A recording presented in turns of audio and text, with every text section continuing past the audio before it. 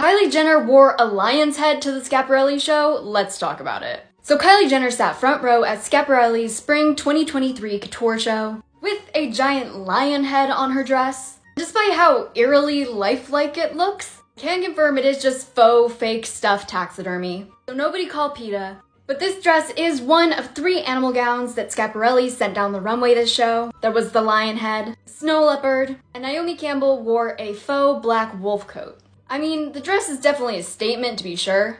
Not gonna lie, it kinda does remind me of when Luna Lovegood wore the lion hat in Harry Potter. This definitely was a bold choice and not something we really expected to see on Kylie Jenner. But not gonna lie, this front row looked a little too close to the Hunger Games Capitol for my liking.